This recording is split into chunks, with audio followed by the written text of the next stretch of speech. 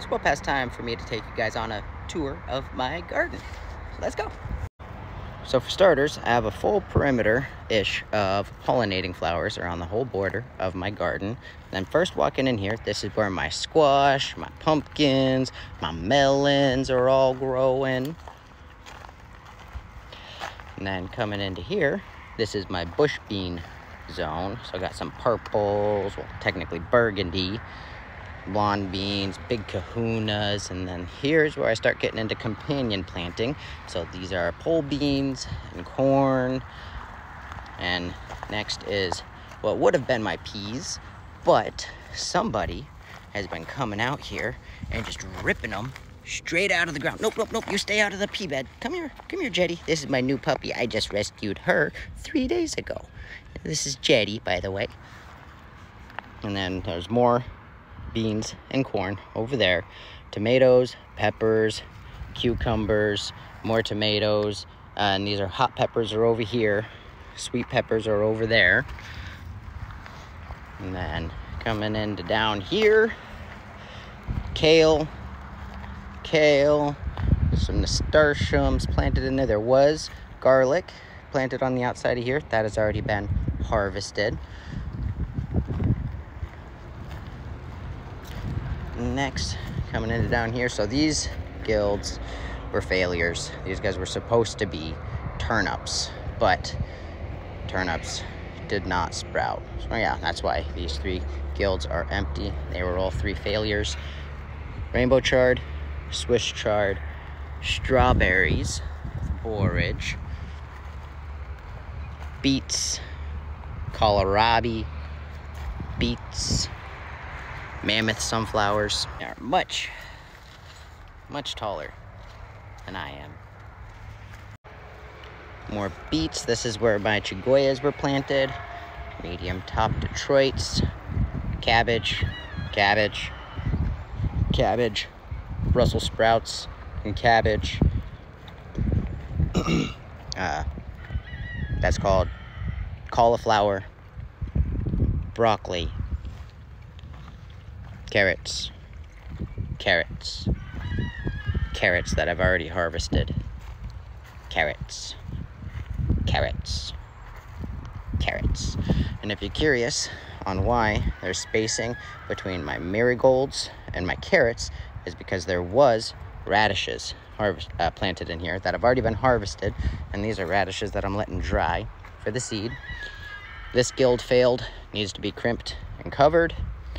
That guild mostly failed purely just from, they're the first ones that I put in the ground. Frost killed them off, and I never replanted them. Celery, lettuce that is already bolted. Don't remember. So yeah, a little walkthrough of my garden, and every single one of these guilds don't just have the single key produce that is, I mentioned like the carrots or the beets or whatnot. Each of them do have 1 to 2 different kinds of flowers in them. Well, this guild here, my chigoyas, it's got geranium, catnip, and it had garlic all around the outside, but that has already all been harvested. And in between the garlic there is sage. That's right. So as you can tell, depending on which guild it is, you can tell what produce I struggled with. So with these guys, the catnip did great, the chigoyas did great, but planted in between them, the geraniums, I didn't do very good letting those guys grow. And if you come over here, I have my marigolds with the beets and the herbs that were supposed to be interspersed between the garlic that was already harvested is sage. And I only got a couple of sage popping up in here. Same thing over here. There's some dill popping up, that's wild, but there's supposed to be a sage every other square foot. But as you can tell, didn't do a good enough job planting and harvesting along here on my borders. But as I'm coming through, I'm going to fill plant all of these guilds for the fall for my herbs that will last the winter. And that way, next year, all of my guilds will be solidified. Like my strawberry guild here, with this borage and this. What is this? This is spinach.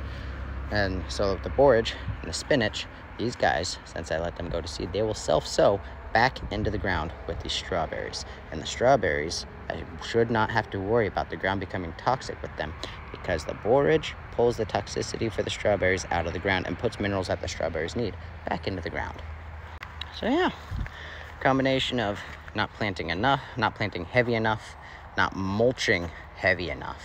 Those were the two key problems that I ran into that caused me to fail depending on the guild. And when I say fail, I mean not get as much produce as I was hoping to. Next year, my yields should look thick like this for beets, and my pollinators will be heavy in the middle as well. At the end of the day, the numbers that I was hoping to achieve, just weight and produce, I'm about 30% of what I was hoping to. But next year, with the hard lessons that I had to learn this year, specifically mulching and the timing of when I put my starts into the ground, I did a lot too early, and I got hit with a cold spot and really hot, and a whole bunch of my stuff bolted on me. But I got a whole bunch of seeds for me to plant with next year, so that's a plus. Yeah, not mulching enough and timing, and not understanding that half of my property gets shaded in the evening for a few hours, and that affects those first guilds over there dramatically. So I need to be more clever about what's planted over there, leaning towards things that like more shaded areas like lettuces and celeries and plants like that. Yeah. Love my garden this year, but I did learn some hard lessons, and that is just only 2 of my guilds performed exactly how I wanted them to, and most of them I failed in one way or another. Yeah. Hard lessons, good things to learn, but it's still beautiful and gives me happiness and way more food than I know what to do with.